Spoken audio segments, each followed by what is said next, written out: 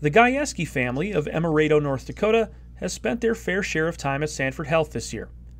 Last May, Jadeyn Gajeski went to her 20-week pregnancy checkup in Grand Forks. That's when her world turned upside down. They did the ultrasound and they saw that my cervix was shortened to nothing. It was unmeasurable is how they worded it. They stitch your cervix, just try to hold baby in longer. It did not last as he was born the next week. At just 22 weeks of her pregnancy, Gajeski was rushed to Sanford Medical Center in Fargo to give birth. On May 21st, Henry Gajeski was born 18 weeks early. He weighed just 15 ounces. You can't breathe. Your chest is tight. You're just constantly worried. And then you see him, and he's see-through, and he's hooked up to all these things. Sorry. You don't think you're going to come home with a baby. You really don't. That's where Dr. Mohammed and the NICU team at Sanford Health come in. We love babies. We love premature babies, and that's not only physician, it's all the staff. They are very passionate to have the best outcome and survival rate. Babies born at 22 weeks are at the limit of viability, with the national survival rate sitting around just 30%.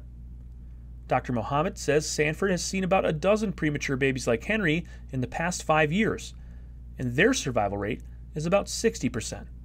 We have a Micropreemie program. The smaller you are, you will have immature organ system. And every system might cause or pose a risk of have life-threatening event.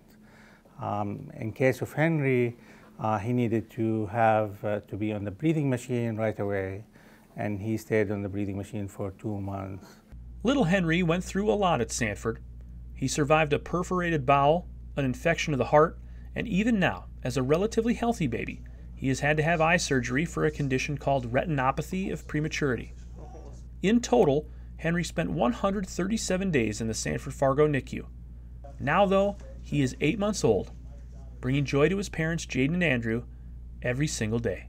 It really makes you feel like you have a miracle in your hands. It's amazing. For Dr. Mohammed and the Sanford staff, seeing Henry healthy after all this time brings its own joys.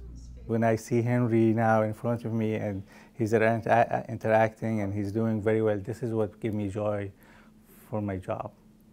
And for the Gajeskis, there truly is nothing like holding their little boy. You just look at him randomly at home and you get tears. You do, because he's a miracle. In Fargo, Jason Anschutz, Sanford Health News.